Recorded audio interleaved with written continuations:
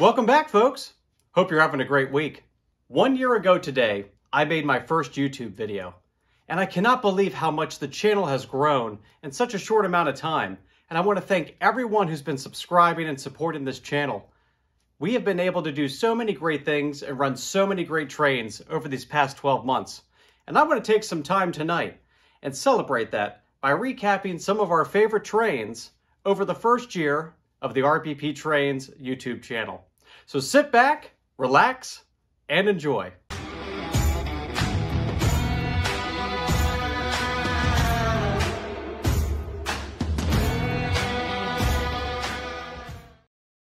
I remember a cold night in February 2021 when I decided to put a Sony Handycam on a flat car and run it around my layout. And that was the first video of RPP Trains.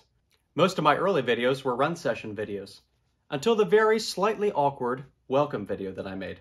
I remember sitting by the camera and thinking, I felt like Ricky Bobby. I didn't know what to do with my hands. I was like, welcome back, my internet train friends. What's going on, my internet train friends? One of my favorite early videos was when I was ballasting the layout. And I shot this video around midnight, maybe even after, and I was bone tired.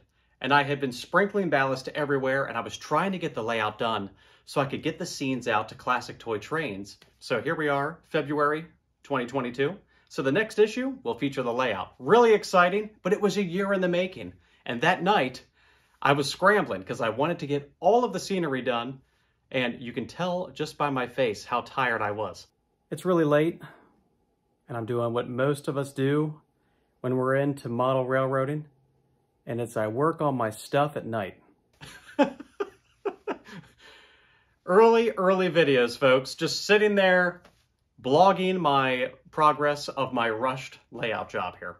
I remember another early video was when I took the 4 Vision Line engines that I had at the time, which was the Big Boy, the Challenger, the Niagara, and the first GS5. I recorded this during my daughter's birthday party. She was running around with a bunch of her friends upstairs, and my job was to come downstairs and bring all of the dads down here and keep them out of the way of everything that was going on. We were running trains, and I said, hey guys, would you mind helping me make this video? I'm gonna make a video of these trains running around. And if you listen to that video very carefully, you can hear all of the kids running above my head.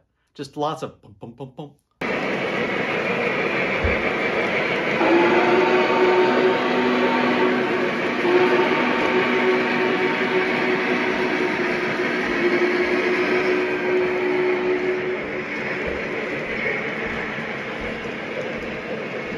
It was an interesting video. It ended up being one of my earlier, I guess, better received videos, maybe just because it was big steam. But it was a lot of fun to make that video. Select Pacific 4458 to the dispatcher. We are done for the day. We're signing out and going to the beanery. Out. One of the things I've always enjoyed is running trains from all eras of Lionel's history. In O-gauge 3-rail trains, we've enjoyed a history that spans all the way back to the turn of the century.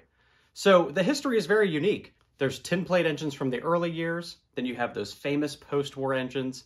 Of course, the MPC era trains that we run as often as we can. And then you get up into the modern eras. And I've always enjoyed blending those together on the layout. I've never been able to lock myself into one type. There is an endless amount of information and history when it comes to the hobby. I remember as the summer set in, and I was trying to find ideas for videos, and I thought to myself, let me just run my 3 articulated steam engines. And that was, of course, the Allegheny, the Lionel Vision Big Boy, and the Lionel Vision Challenger. And I just threw them on the track and said, I'm going to run these around for a little while and just take a video. The very next morning, I was on my way to a customer meeting, and I realized I hadn't made a thumbnail. So I ran downstairs, it was like 5:30 in the morning, and I just grabbed the Allegheny, just held it up in front of my camera, and just put it on the timer, and just took the picture about 15 times, and then finally said, all right, we're just gonna use this. Posted it, and that video was such a big video for the channel. I think all of us enjoy big steam engines and just seeing all of the different moving parts and just the presence on the layout of these huge steam engines.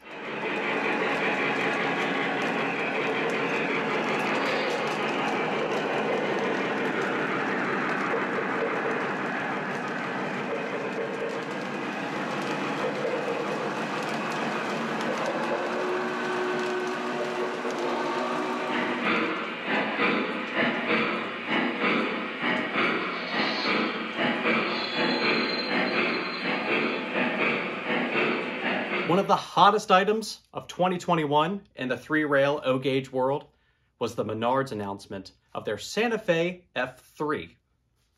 It's been debated as to what type of engine that actually is. I know.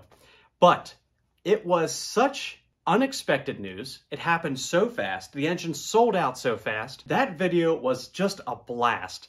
The engine was a lot of fun. It ran right out of the package. It has its quirks. All right, so no steady roll here. You're moving or you're stopped. Look out, Menards is coming. But for an engine that came out of nowhere at such a great price point, you know, I wasn't expecting legacy performance or MTH PS3 performance out of it. So it was a great one. And I really enjoyed the Menards video, and I still run that engine. So Menards, keep doing what you're doing, but I need to get a hold of one of your engines in 2022. Christmas in July. I decided last year to make my Polar Express video in the middle of the year, mainly because I was just too excited and I wanted an excuse to run it. Not that we need an excuse to run the Polar Express. You can run it anytime you want. But the Polar Express is a piece that is just so iconic when it comes to O-gauge. I remember bringing my Christmas tree downstairs from the attic, and my wife is like, "What are you doing with the Christmas tree?" And I said, "YouTube." Of course, YouTube. And she just laughed and said, "Oh, okay, go for it." So I made this little Christmas wonderland for myself, and there we were, Polar Express. I still like the part where the smoke was billowing into my face. Getting smoked out while I'm talking here.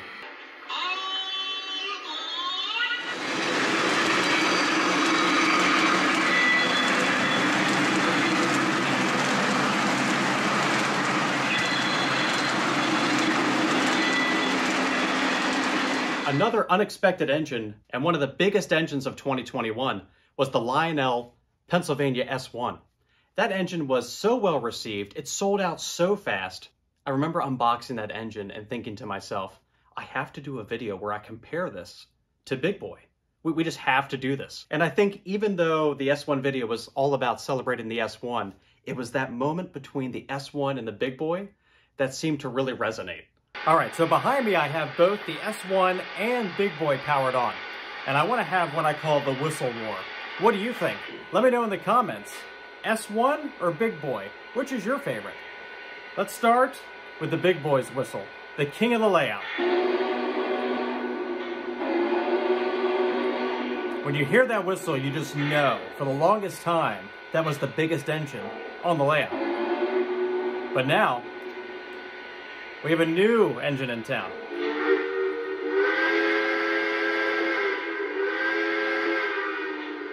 What do you think?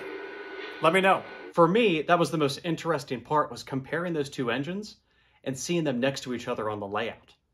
Because we've never seen, and we never will see, those two engines together in real life. The biggest video for RBP in 2021 was the Lionel Acela video. This set was completely unexpected. I actually went to my local store. It was one random Saturday. I was going there with my friend Jake to show him the store. And Jim, the store owner, says, "Chris, that box right there has a Lionel Acela in it from 2005. You want to open it up and you can put it on the test track?" And of course I said yes. I had to put it on the test track.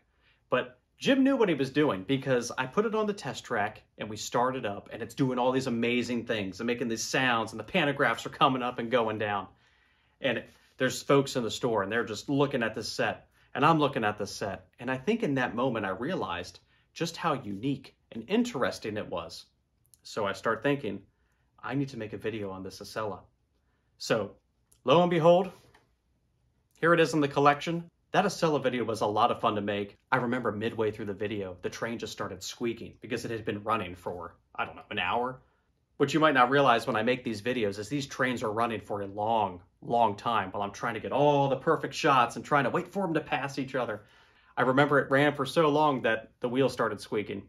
Rather than just sort of fixing it, I just wove that into the video.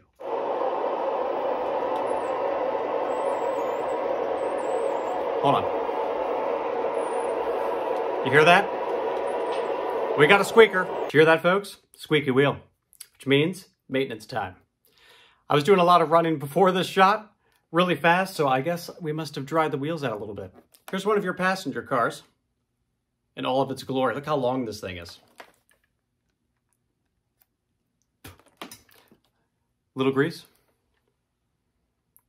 And it ended up being one of my favorite parts, even though it delayed me for about, I don't know, 40, 45 minutes, because I had to disassemble the train, lubricate all the wheels, reassemble the train. And those Acelas are funky. Got to fuss with it a little bit. I'm really looking forward to keeping the videos coming this year. There's going to be some really big trains coming out this year. There is just no stopping this O-Gauge hobby right now. There's such a buzz in the air. There's so many channels and creators out there. And it's just been great to be part of this community, to be meeting so many folks that are into the hobby and just sharing it with you here on YouTube. As always, a huge thank you to all of my subscribers and to everyone who's been supporting this channel. My name is Chris, and this is RVP Trains. We'll see you next time.